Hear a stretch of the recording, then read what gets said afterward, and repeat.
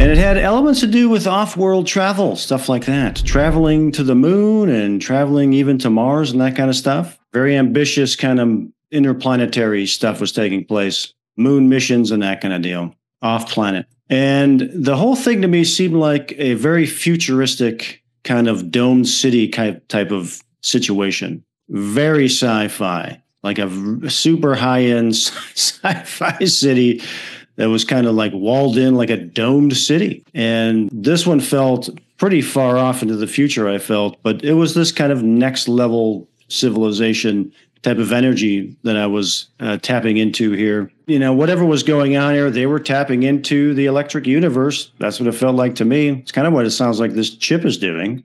The idea here is of the electric universe, or the power energy of the universe, is what runs everything. So that there is a sense of communing with and utilizing the energy of the universe that powers the city and et cetera. People feel like they are in line with that current of active intelligence. It does remind me of ancient civilizations claiming to be in line with a divine intelligence. So that kind of goes with this kind of what they're saying there, this multiverse chip and all that kind of stuff.